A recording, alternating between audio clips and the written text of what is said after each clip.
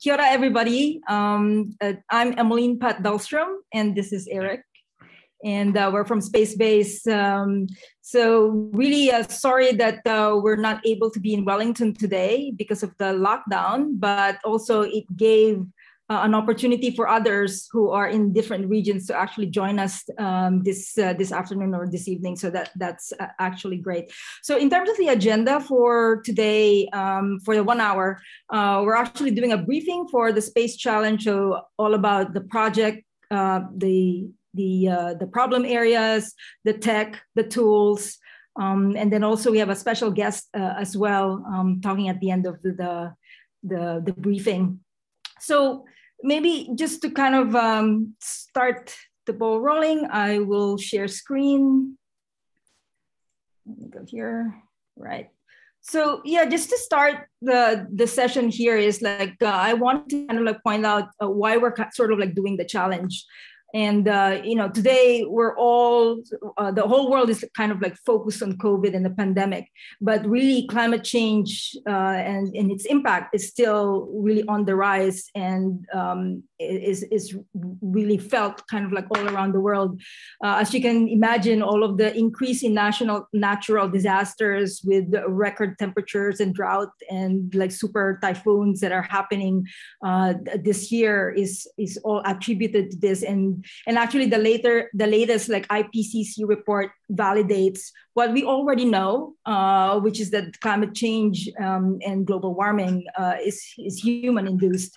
So really the biggest challenge for us today is to reduce greenhouse gases, and New Zealand is fully committed to carbon zero by 2050, but we're also running out of time. So I guess for SpaceBase, we really think that researchers and the academic community, specifically students, can play a much bigger role for accelerating the CO2 reductions through research and also through innovation. So the good news here, though, is that also the technology has been exponentially developing.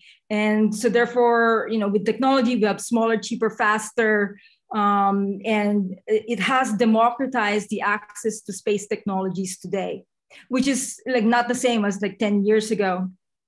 So today you can actually make a difference with the information that we have today. Data is free, especially for researchers and academia coming from government-owned satellites. Although in this particular challenge, we are also going to leverage some commercial satellite data as well.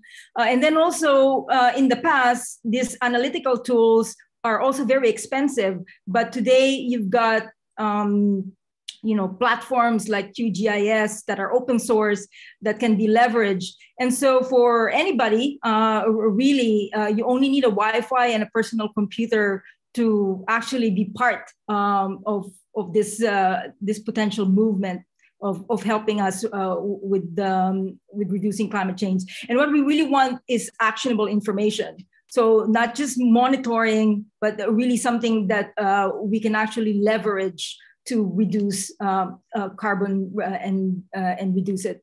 So our ask for you today really is to invite you to create teams and to define an approach, and we'll talk about the problem areas, and then apply to join the incubation research program that we will be delivering around November to January timeframe.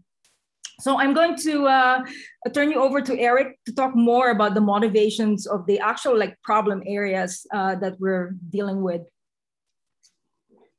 Hi, yes. So I wanted to give a little bit of background and reminders about the climate change and the motivation for the problem areas we were picking. And then I'll get into more of the two problem areas that are in this challenge, which are carbon sequestration and coral health.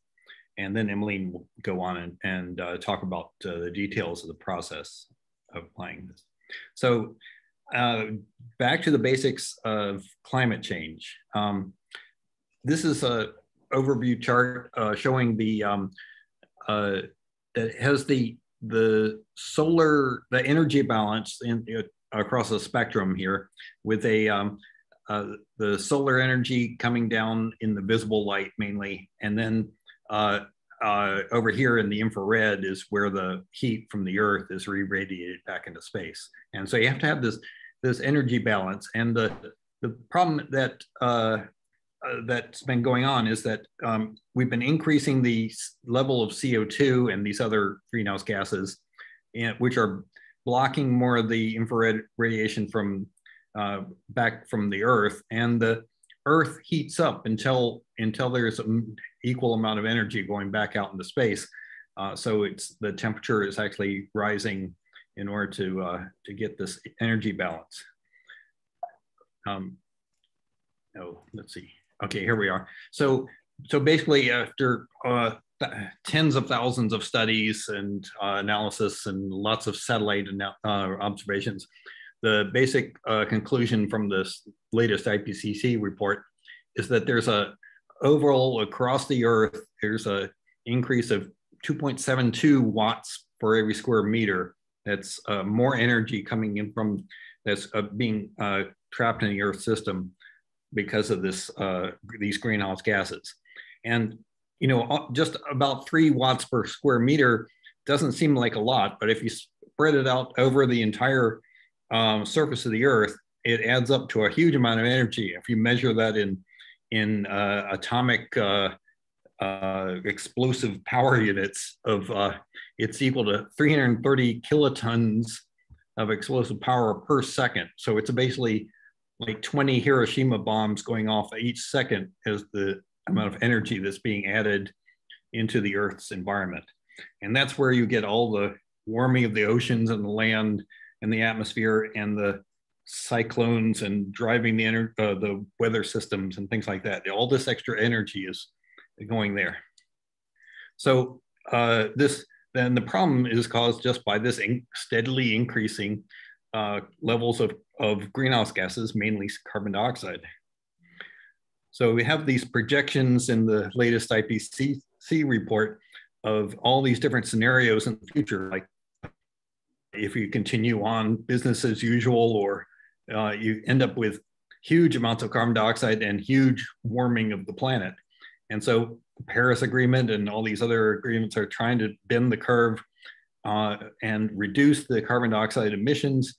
And then the last ones that are really aiming for maintaining the temperature of the Earth to not increase that much, they depend on a lot of carbon sequestration, a lot of removing the carbon dioxide from the atmosphere and storing it in biomass, et cetera. And so that's a motivation for where our problem statement is, which is looking at how you capture more carbon out of the atmosphere, remove from the atmosphere, and store it in biomass. This is from rough numbers of the, there's that 40 billion tons, 40 gigatons, which are billions of tons of carbon dioxide emitted each year, and overall sinks removed from the atmosphere or about half of that. And each country is trying to assess how much is being emitted by the countries and how much is being absorbed. And New Zealand has made a big effort to try to document how much carbon dioxide it thinks it's being removed by the plants in New Zealand. Australia is very uncertain. It's 20 million tons removed in the coastal areas, and there's a potential for hundreds of millions of tons to be removed on land, but it's very uncertain. And also the Pacific Islands is very uncertain. And so in the future, these numbers are going to be very important for reaching these targets, and also potentially very valuable on an international trading scheme. So of the different types of carbon sequestration, you have, let's see, we have these land and coastal zones from forest and native bush and pasture and wetlands And then you have what's called blue carbon in the mangroves, salt marshes, and seagrass. And then there's the open ocean.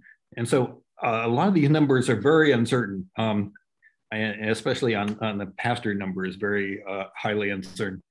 And so that's part of the target of this challenge is to try to understand better what these values are and be able to document them from using satellite data. Because right now, for example, New Zealand has this scheme for emissions trading scheme where it gives credits for growing forests, and there's sometimes you can get credits for native bush, and the going rate is about $36 per ton of CO2 captured. And so, but it's something where it works for standardized, exotic forests, but doesn't work necessarily for all these other areas that are have a potential benefit. And you can really, if you can give an incentive to landowners for preserving wetlands or pastures and things like that, that would be a big improvement over the current situation. So in New Zealand, there's the standardized approach is to require a lot of on-site verification and measurement of trees physically going out into specific locations. There's other companies that are starting to apply satellite remote sensing to identify credits for blocks of forest, and then so there's, but it's still trying to fit within the current system, and if what we think there's opportunities for generalizing these for other land types or marine areas.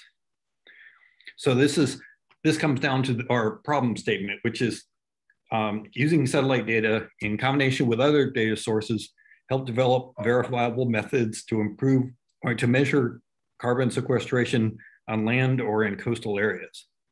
And so the idea is that you want to come up with an approach that would address at least some part of this and advance the areas for example, in these different land and coastal areas, or you have not only the planet data from our partnership, but you also have all these other free data sources that are provided by the US government or the European government. And just to give you an illustration of some of these different data sources, New Zealand currently in their land use maps applies, Sentinel-2 multispectral data to categorize different kinds of land cover. And they also do ground truth on specific sites and collect that data for these reports across the country. With what we're offering in this challenge also is access to planet images, which are daily revisits in the visible light and near infrared, and with about 5 meter resolution.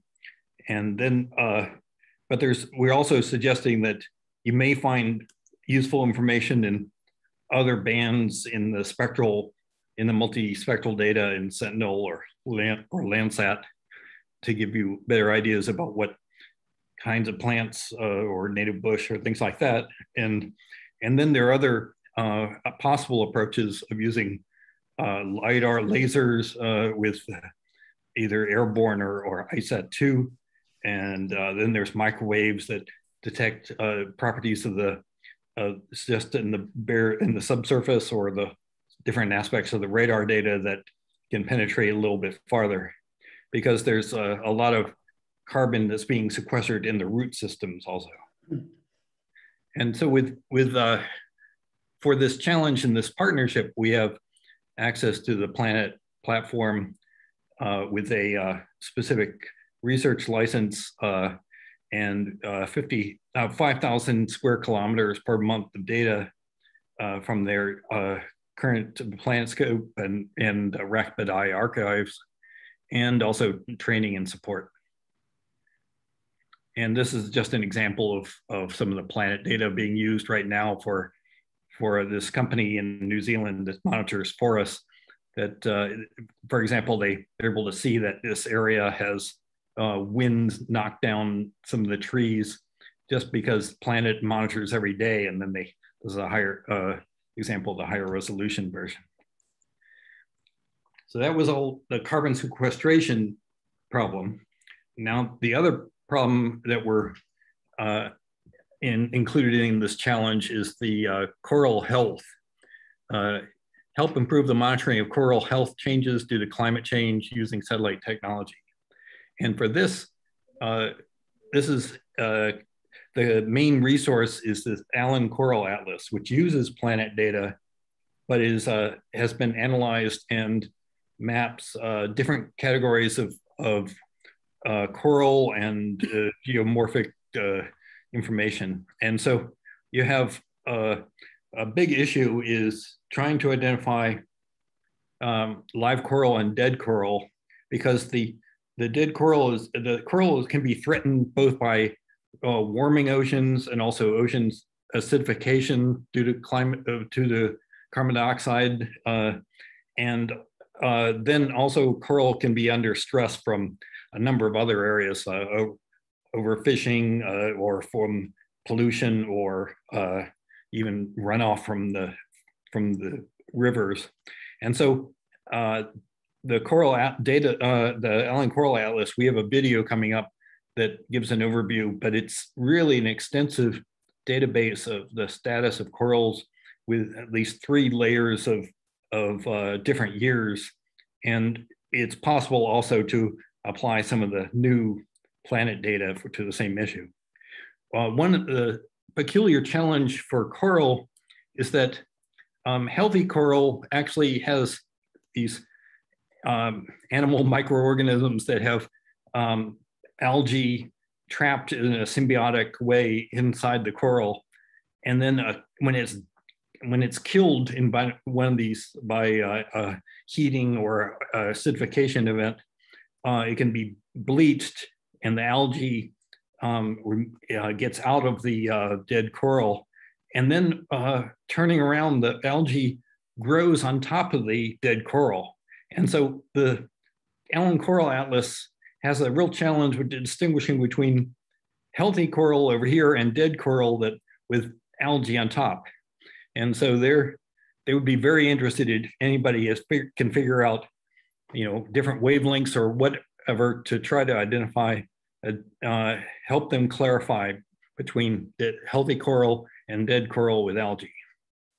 And so this is an example of the Allen Coral Atlas platform.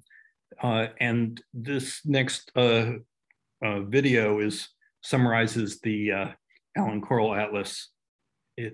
Yeah, this is the video that was used during the opening of the challenge, and it actually is really a great summary. So we're just gonna run this.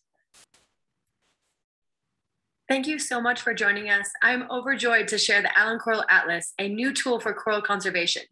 Thanks, Emmeline and SpaceBase, for organizing the Space for the Planet Challenge. What a great way to ignite some new ideas. First, I'd like to highlight this has been a true team effort. This co-author list is just a subset of those working on the Atlas. I'm Brianna Bambick, a coral reef biologist by training and virtual reality producer as a National Geographic explorer. Now I lead the field engagement team. And I'd first like to invite you to all explore allencoralatlas.org. To set the stage, our team has a few goals for today. We want to share the Allen Coral Atlas mapping and monitoring tools so you have a basic understanding if you want to use them in your project.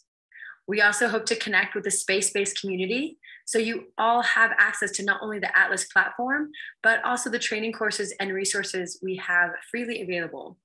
And of course, we encourage all follow-ups and questions. The Atlas team started with 2 major challenges. As Charles Darwin discovered, mapping reefs is not as straightforward as observing and mapping land. And as coral reefs are one of the most biodiverse and threatened ecosystems on the planet, How are they still largely unmapped and unmonitored? And how are we supposed to protect what we don't know? So the Atlas is overcoming these challenges twofold by creating the world's first globally consistent map and dynamic monitoring system of the world's shallow coral reefs. It started with Planet Inc. and Andrew Zolli's fleet of over 150 Dove satellites, pictured here. The central portion is about the size of a loaf of bread. These satellites can remotely sense the planet with high-resolution imagery. Then, Arizona State University's unique ability to essentially remove the seawater corrects for cloud, sun, and wave reflectance. We will use this satellite image of Heron Reef, Australia as an example. In the top left corner, you can make out the actual island and the surrounding reef. Here you can see an incredible level of detail. First the image, next the map. Here, University of Queensland Remote Sensing Research Center uses field data collected by survey teams and existing data sets to generate the maps with object-based analysis and machine learning techniques. Each color represents a different benthic class. For example, microalgal maps, sand, and the coral algal combined layer, down to a depth of 10 meters.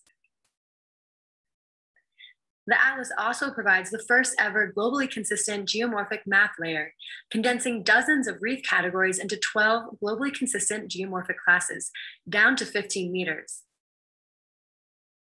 Next, the Atlas also includes a quarterly turbidity monitoring system by Arizona State University.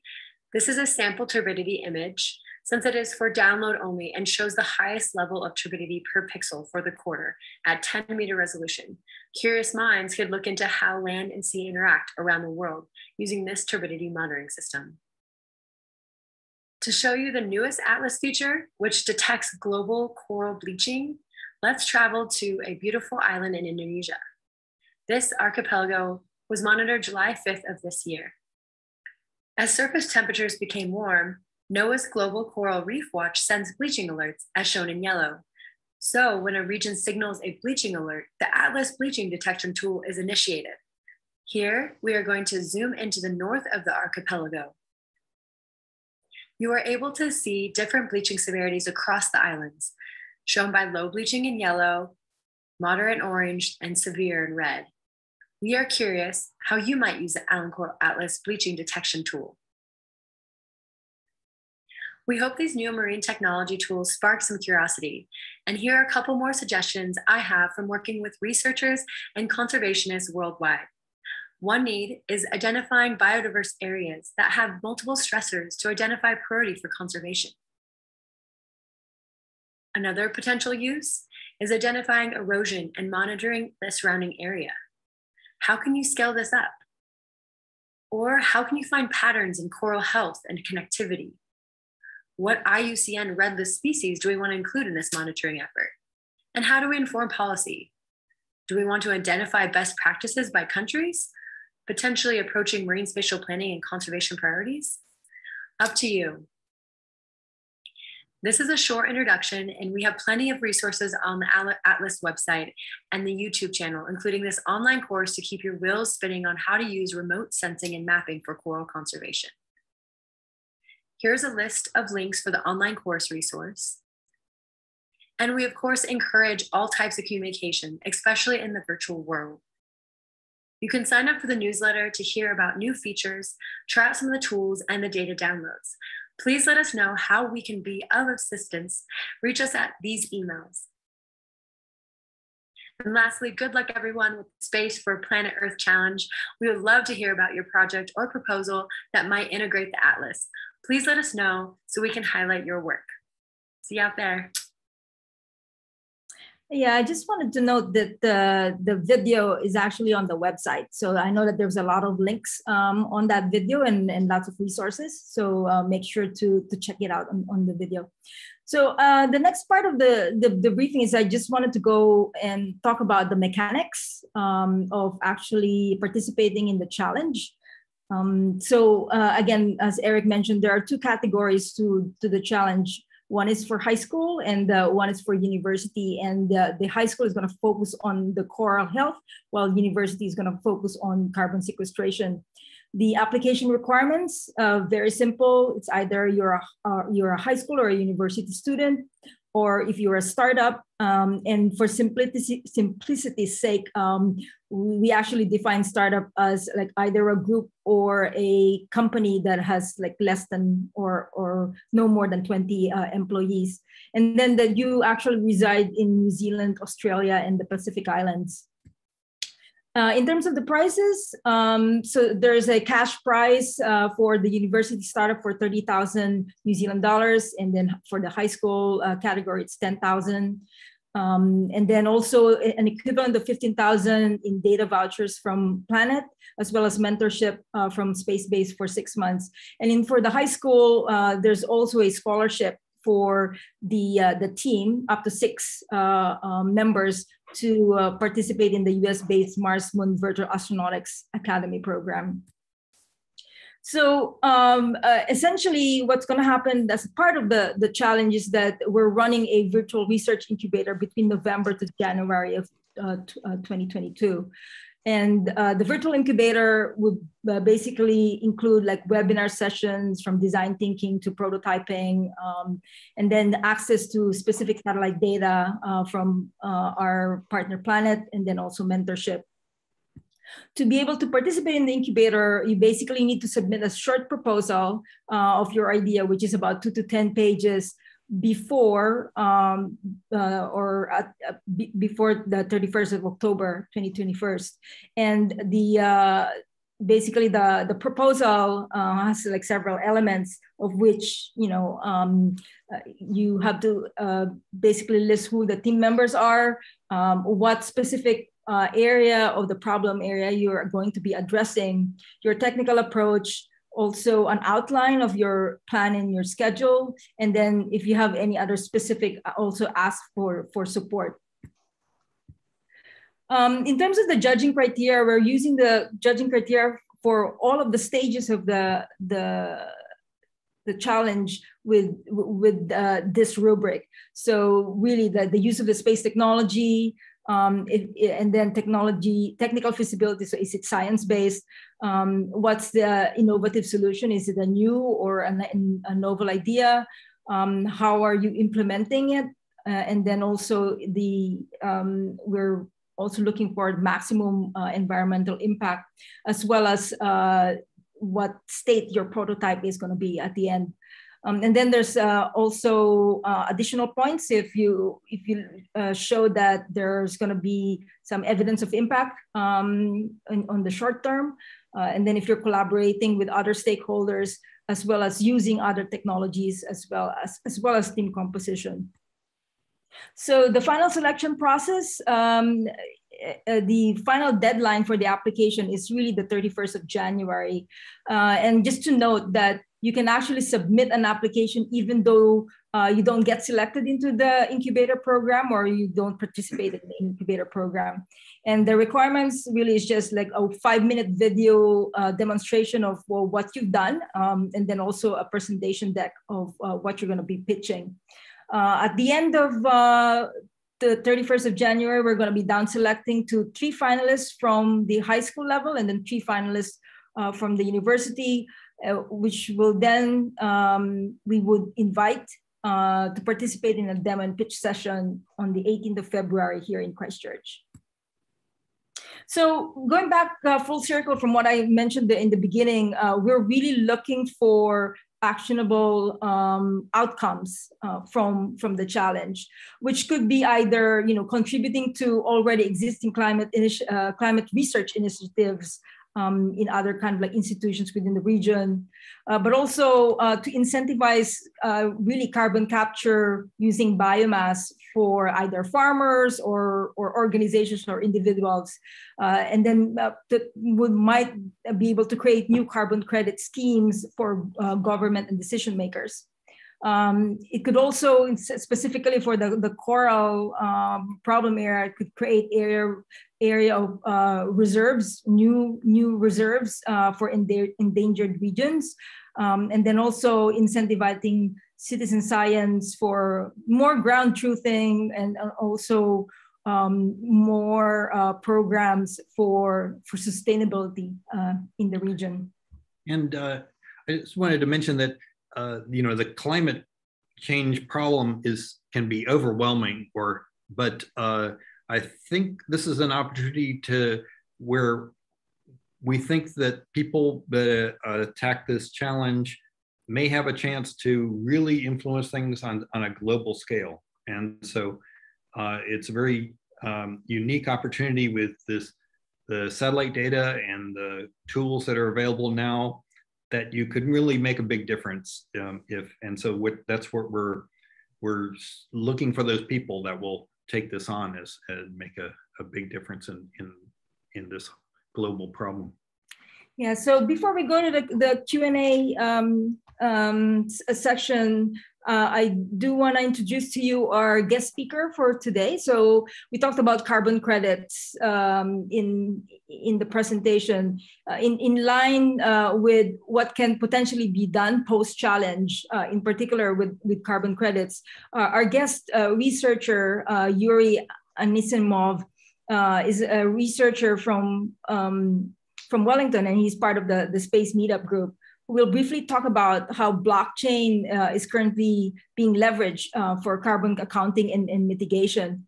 So just to introduce Yuri. Yuri is a technology expert in traditional and innovative financial technologies.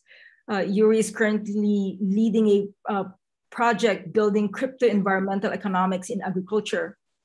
In the past, Yuri worked with Catalyze, a global venture company, and founded and managed a company in Singapore offering financial market and volatility forecasting tools. Before starting his own consulting business, Yuri worked with Hewlett-Packard Enterprise in Singapore, Malaysia, and Japan. He headed regional technology engineering services and trading infrastructure at Westdeutsche Landbank in Asia, and also worked at Stebklov's Mathematical Institute in St. Petersburg in Russia. So I'm gonna stop my share and I'm gonna give Yuri the floor. Thanks, Evelyn. Just give me 1 second.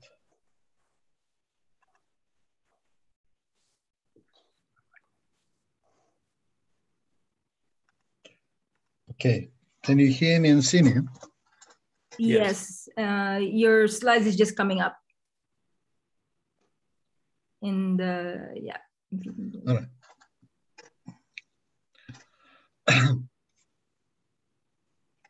So I'll try to be really quick.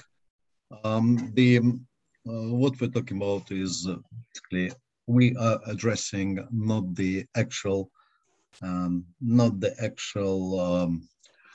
remediating efforts, but rather the measuring and analytics for this.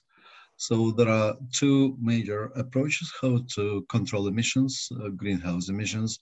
It is a market approach of green taxes. Green tax is one of the variety of policy measures, and as you know, they are not without fault. And everyone who is familiar with, say, Austrian economics, saying that any centralized governance policies are making things only worse. So another approach is carbon trade, which originated with Kyoto Protocol in 2005, which is works. It's a market-based system, which works more or less simple principle. Every country or individual participating or company being given some allowance on emitting certain amount of carbon dioxide, and once it's if it's not, the limit is not used, they can sell the remainder on open market, and the companies who need to use more, emit more, they can actually buy this. So that's quite a simple approach, and there are a few programs that exist. One of the most familiar to people are mandatory programs that are usually based on international standards, and there are numerous dispersed programs, sometimes incompatible. In fact, there are many markets, not a single market, and credits you buy in one market cannot be sold often on other markets. Low liquidity instruments, high transaction costs. Also, there are mostly country-based voluntarily programs. It's isolated systems under, once again, rigid centralized government, regulations, high transaction costs, non-fungible instruments. And recently, there are quite a few solutions trying to use distributed ledger technology to solve the issues of fraud, double counting of assets, and they provide a lot of interesting features. I will try to summarize the market solution requirements for this sort of distributed ledgers. First of all, we need to have a trusted data collection, automated, based on real-time remote sensors or signed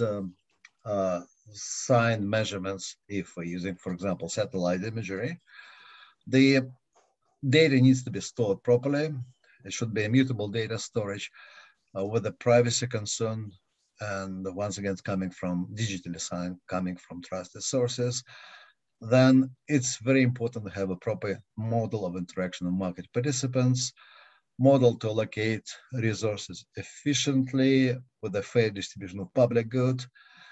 And then finally, market participants should agree on distribution of liabilities and the conditions to enforce the liabilities. Two small additions are safeguards, usually for these carbon trading schemes. The Dutch auction schemes are being used with the reserve minimum price that basically allows you to eliminate the market failure, and very important for a model of interaction or model of allocation of resources to work for is a low to negligible transaction cost. So blockchain works well in this condition, and one of our partners had a solution that was coined in 2017 called DAO IPCI, which stands for Decentralized Autonomous Organization for integral as an integral platform climate initiatives. Recent development, it's been based on another open source project called Robonomics Networks, and I'm going to address it a little bit later. Here's the diagram of how DAO IPCI works. It unites by decentralized autonomous organization. It unites major stakeholders, basically 4 issuers, operators, auditors, and users. And they connect them to the centralized and decentralized registries. The technology ensures transparency and the possibility of global interaction with carbon markets and remediators. It's based on a few components. One of them is a model of social enterprise. Nobel Prize winner Lynn Ostrom formulated a design principle for how economic cooperation can succeed on the basis of self-governing organizations, a community-based enterprises. And I've just listed here, and I'm going to share the slides later on, how her principles are being mapped into smart contracts on blockchain, which gives us direct way of building up smart contracts for social enterprise, for economic operations. The quantifying of social cost usually is done based on cost theorem, another Nobel Prize winner. The important requirement of cost theorem applicability is that the transaction cost should be 0 or negligible, which blockchain works very well in here. So basically that's token emission works as equivalent of allowance that's being used in mandatory programs. And one very important work, our friends are developing a Robonomics Networks, which is the Industry 4.0 type of interface or protocol for robot to human interaction. Allows to subscribe to the readings from different type of remote sensors in the economy of robots, or provide a concept of robot of service, which allow you to basically have the network of sensors measuring information, and these measurements are being recorded into distributed file system called interplanetary file system. And all those interplanetary file system data are being hash being computed, being recorded in the public blockchain, and can be used for different applications. So originally, the system was based on Ethereum ERC20 tokens, which have a rather high gas value. Now people are experimenting with Polkadot side chains, which has practically much lower gas requirements. Using the lightweight subscription messaging protocol and robot operating system to operate. Importantly, it's using digital twins of devices, which is like a very cool feature. And Robonomics allows to build up an open sensor network, make a sensor network with data subscription mechanism, and create an IoT marketplace. So basically, the advantage of this solution that they are all free, open source. People are invited to participate. Here I listed few links, and well, we're working on a platform that extending this sort of approach for other polluting factors for applications in exported economy, in agricultural logistics in particular. But if I have a minute, I would rather display interesting demonstration that was created during recent hackathon on Robonomics, which is demonstrating the use of remote sensors built on Mars or Moon. Do I have time for this? Yeah, go ahead, Yuri. Okay, let me stop sharing this. I'll share another one.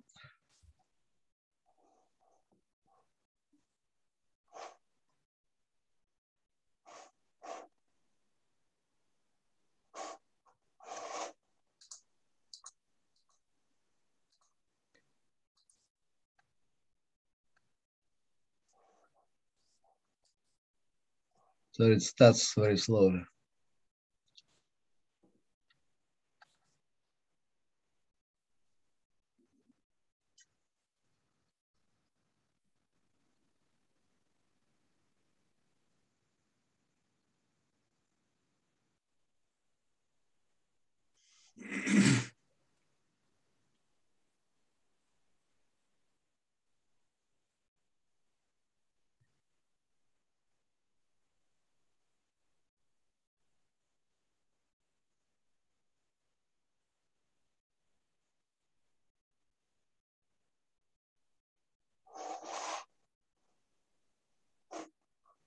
So we're assuming there's no sound.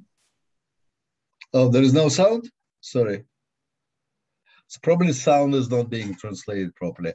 I'm going to share the link, and then everyone can have a look at this one. The Kusama is one of the parachain protocols used in Polkadot environments, in Polkadot chain of distributed ledger contracts.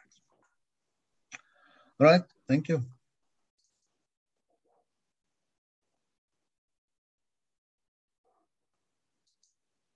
Thanks, Yuri. Let me just get my view to gallery here. All right.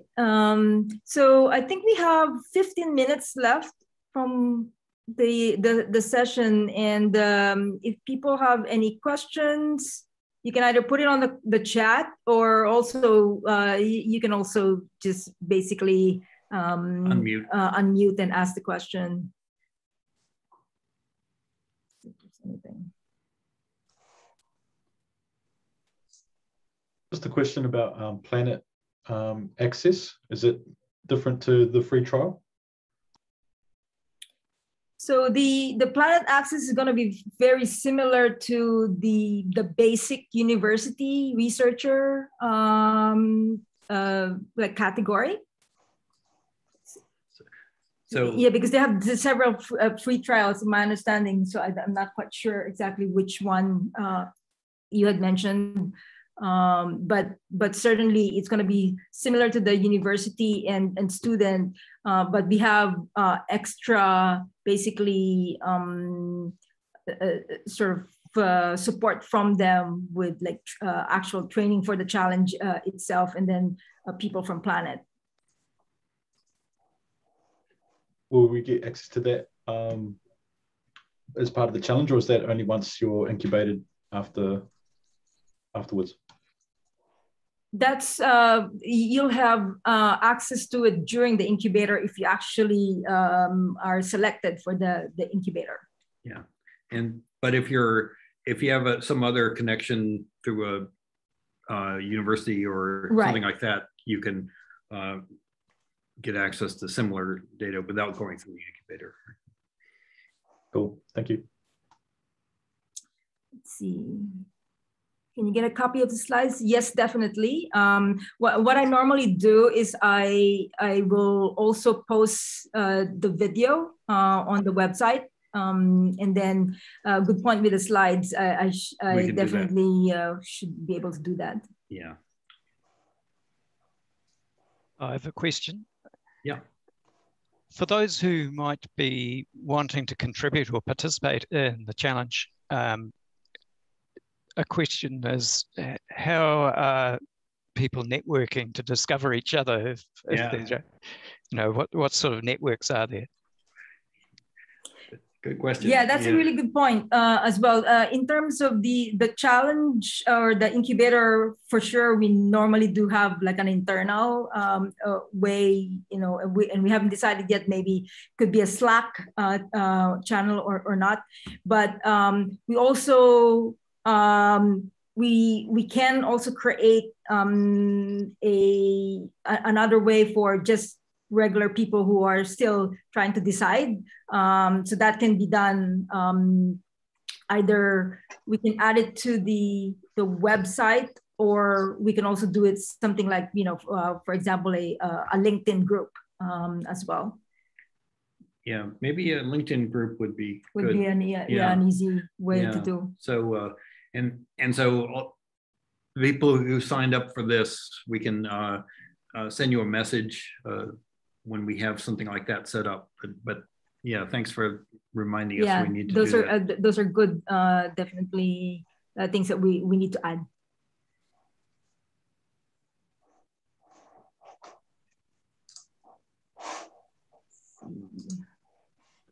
Any other questions?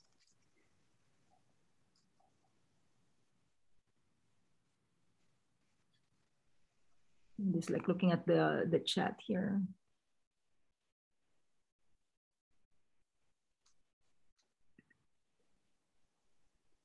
How many people are typically in a group? Just from experience from the last challenges, we've had ones where there's just 2 people in a group, or there's also ones where, like in one of the high school teams, there was at least six of them kind of like in a group. So it varies, and we're pretty flexible. Yeah, there's no restraints, so it could be 1 person or it could be a dozen. So. We just want to make sure that the whoever is the principal person who's actually applying, that person needs to be a resident of New Zealand, Australia, or the Pacific Islands. Yeah, because there was one recommendation as well that maybe teams could also combine. So, for example, if there is a team in New Zealand that might be interested in potentially collaborating with say some individuals or teams in the Pacific, because in the Pacific and I'm speaking specifically for the coral reef problem, where there's a lot more options for ground validation with if you like connect with individuals in the Pacific. So that's another just an example of what could be done.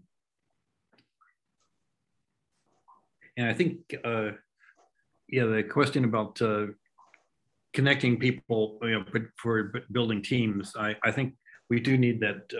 I think LinkedIn group is certainly is a mechanism for doing that.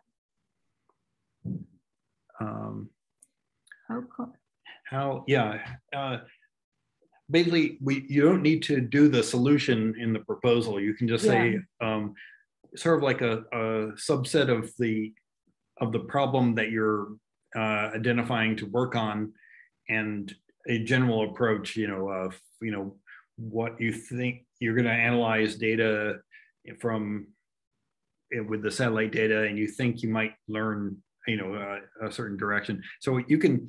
It's mainly to say that you're serious about addressing these issues, and just sort of confident that you're actually addressing the problem and not. Yeah, because the premise really is that the incubator, the research incubator, is going to help you go through your goal.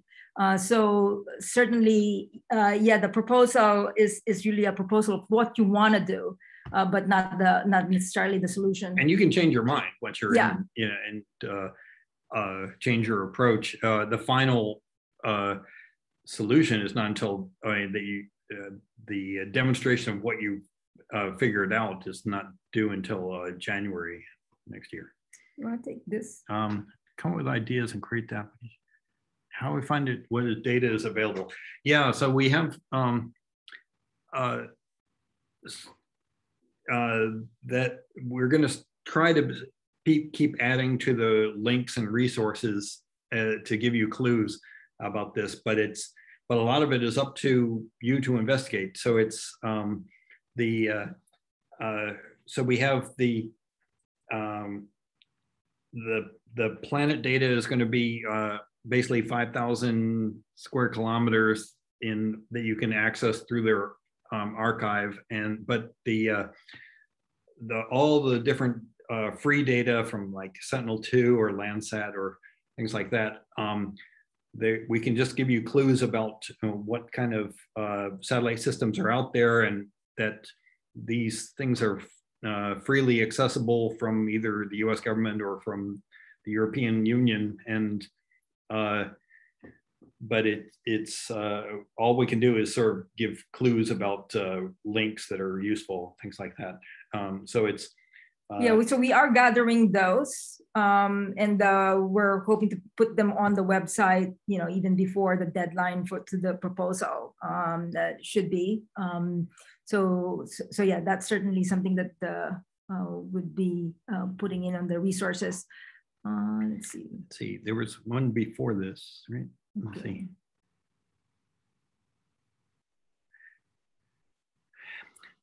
Yeah, okay, the question is something like a sensitivity study on how to apply the satellite tools available and how the analysis can be used to improve carbon inventory solutions.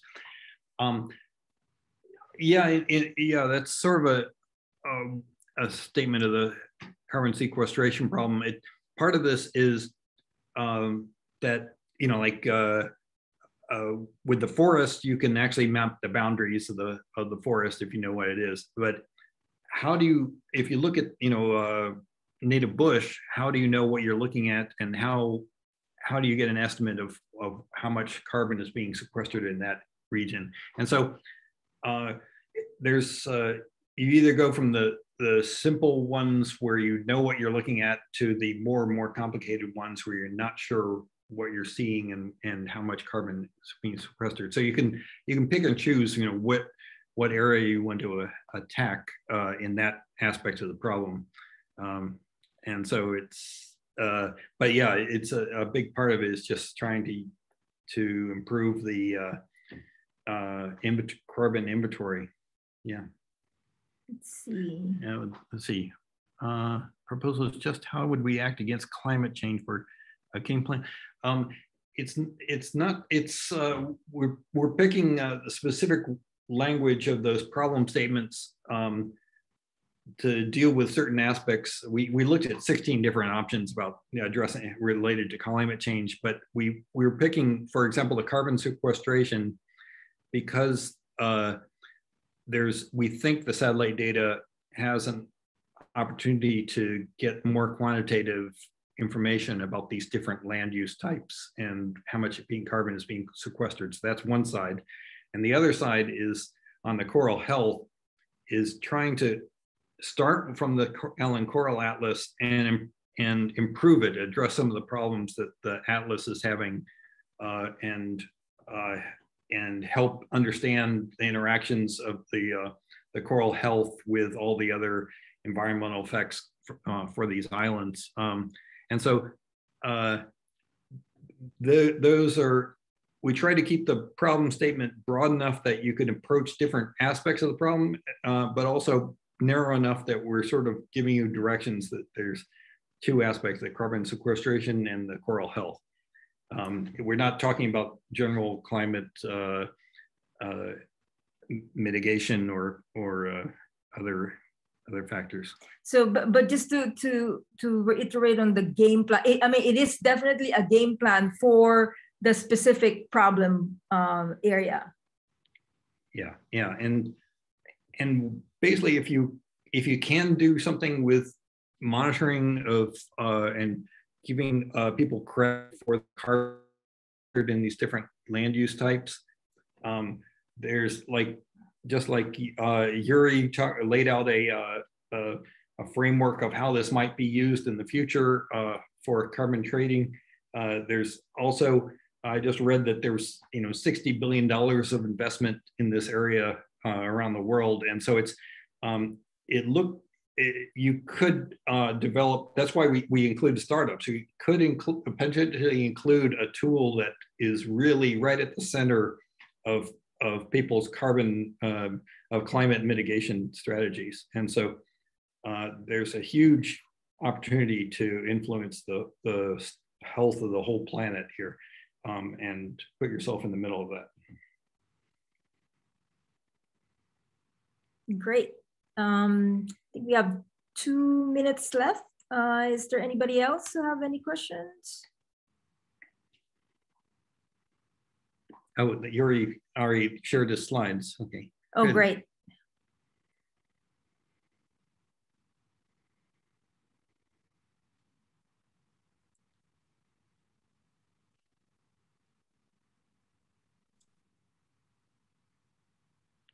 Oh, here's a question about whether or not you use the values for the different species.